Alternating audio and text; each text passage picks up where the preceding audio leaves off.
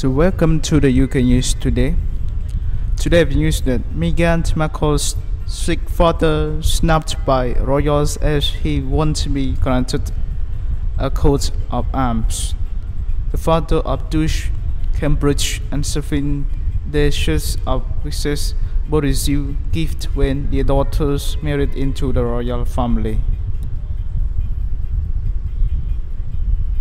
Meghan Markle's poorly father has been dealt further below, and Abe's claim he will not be granted a coat of arms.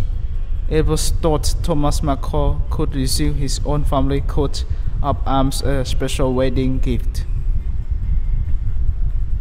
While Kensington Palace and a college of arms declined to comment on present, courtiers said it a tradition unlikely not to be followed.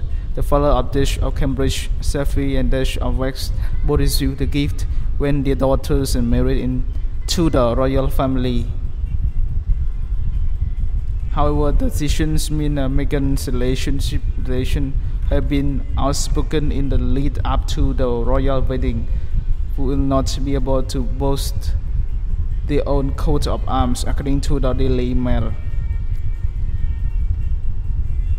A source of the College of Arms, a newspaper, Mr. Markle will not have his own coat of arms. We were told we would be too complicated.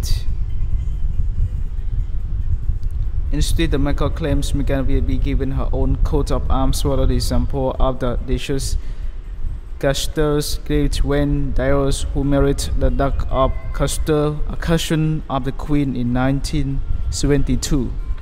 For anyone to give even the distinctive heraldic bearing, they need to prove they have an ancestor who was a subject of ground. Mr. Markle's ancestors include Mary Smith, a maid who was recorded in 1856 as a worker at Windsor Castle, who Meghan will be married in May.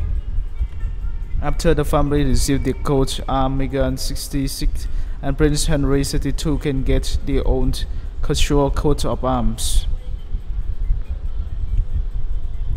Every coat of arms has been designed to identify a person, school, organization that is last forever. Thomas Markle, Cathedral Arms of the College of Arms is heraldry is Europe's oldest, most visual and strictly related by identifying the surround us in Britain, giving clues to our own history and surroundings. Thanks very much for listening to UK News. I hope you enjoyed this news. Please subscribe our channel to get more news. Thank you.